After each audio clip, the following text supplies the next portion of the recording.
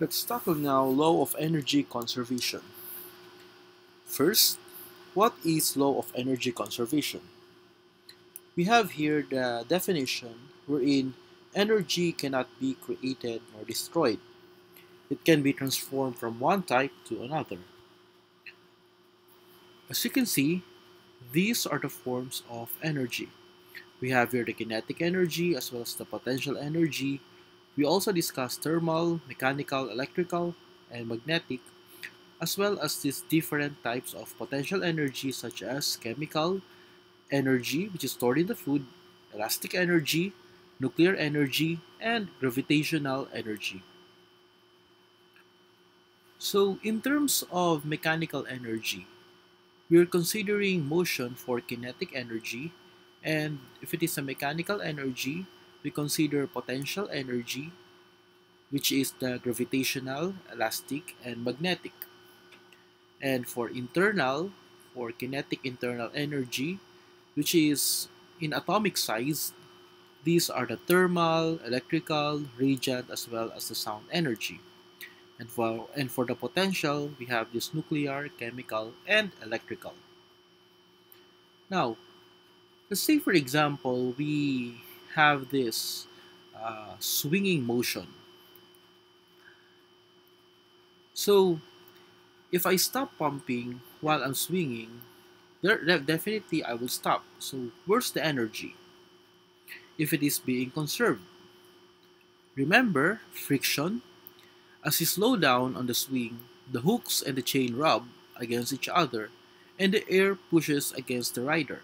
So definitely, as time passes, the swing will stop. So we have to consider two major types of forces before we go deep into energy.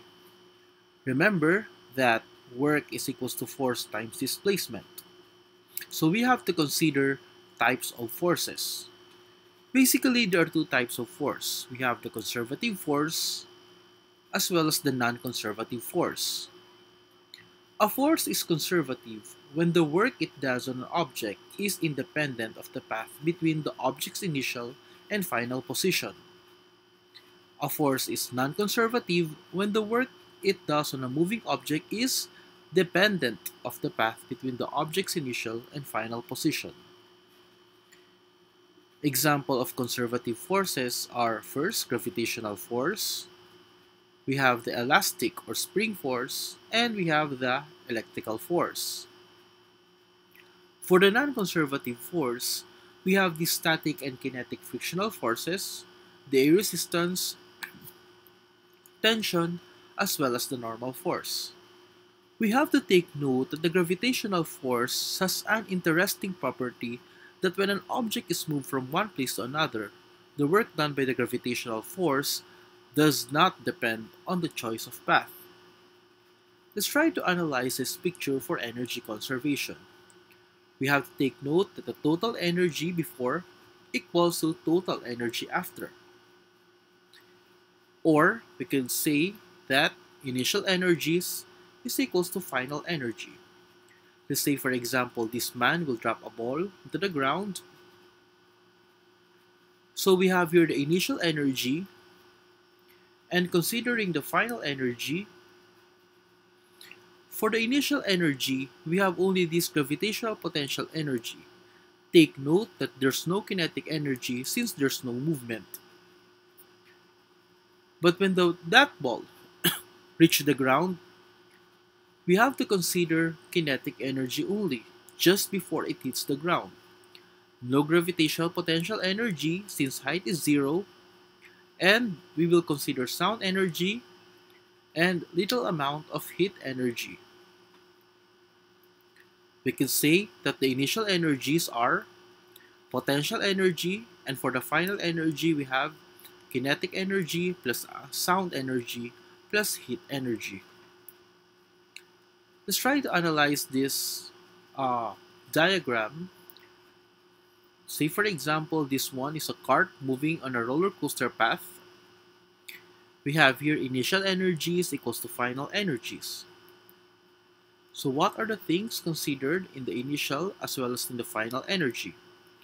We have here the gravitational potential energy only, since that cart is not yet moving. And for the path for point B, since it is still height, we have to consider gravitational potential energy. Therefore, kinetic energy plus gravitational potential energy plus work due to friction. We could also add sound energy. And then therefore for this, we have initial energies equals to final energies, which is the working equation will be gravitational potential equals kinetic plus gravitational potential plus work friction plus sound energy if it is considered. Now, how about on this diagram? Let's consider all energy transformation from point 1 to point 2. We have the initial energies equals to final energy. So the initial again equals to final. We have the gravitational potential energy. And for the final energy, we have here kinetic energy plus gravitational potential energy plus work friction plus sound energy. But take note, for the gravitational and potential energy, it will be removed, this part, for the gravitational potential, since there is no height. How about on this part? Since we're talking again, initial equals to final, and then therefore, we have this energy coming from the spring, which is known as the elastic potential energy. And we'll now consider the final energy, which is gravitational potential energy plus work friction plus sound energy. Take note that we remove the kinetic energy since on the final point, the object is not moving. So, how about considering only the mechanical energy? This is known as the conservation of mechanical energy. We have to disregard other non-conservative force, meaning to say the total mechanical energy equals the potential energy plus kinetic energy. Therefore, we will now define this conservation of mechanical energy as the total mechanical energy, which is Ke plus Pe of an object, remains constant as the object moves, provided that the net work done by the external non-conservative force is zero. In other words, you have to disregard other energy that is non-conservative like friction and sound. Now, again, let's go back to our diagrams. If we will not consider the non-conservative form of energy, we only consider the gravitational potential at the top and kinetic energy only at the final or at the bottom. So we have Pe equals Ke. Since the formula of potential energy is mgh and the kinetic energy is 1/2 mv squared, we'll have this formula. mgh equals to 1/2 mv squared. How about for this diagram? Again, disregarding energy from non-conservative forces, we'll have this initial energy equals to final energy. And take note, for the initial energy, we only have the gravitational potential energy. And for this one, we have to disregard the friction. And then therefore, if we have to disregard the friction, we'll have only the potential energy initial equals to kinetic energy final plus potential energy final. And we have mgh1 equals to 1/2 mv squared plus mgh times height 2. So this will be our working formula. How about on this part? We have real initial energies equals to final energy. Again, as you can see, we have here the initial or the elastic potential energy coming from the spring.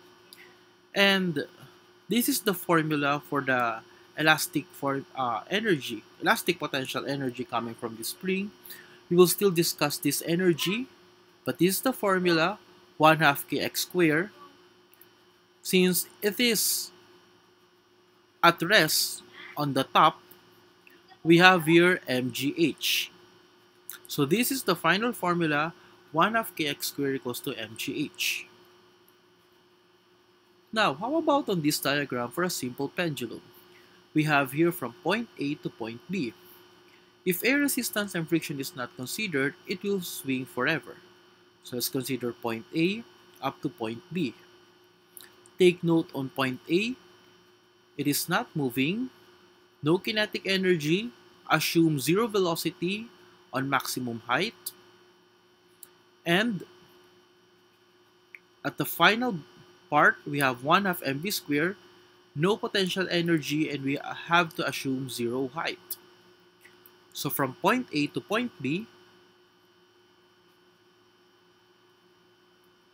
initial energy equals to final energy, which is potential equals kinetic energy. And therefore, mgh equals to 1 half mv squared. Canceling the mass on both sides, we could say that the final formula would be gravity times height equals to point v squared. Now, you have an idea now on how to solve the velocity. So let's now work on our sample problems.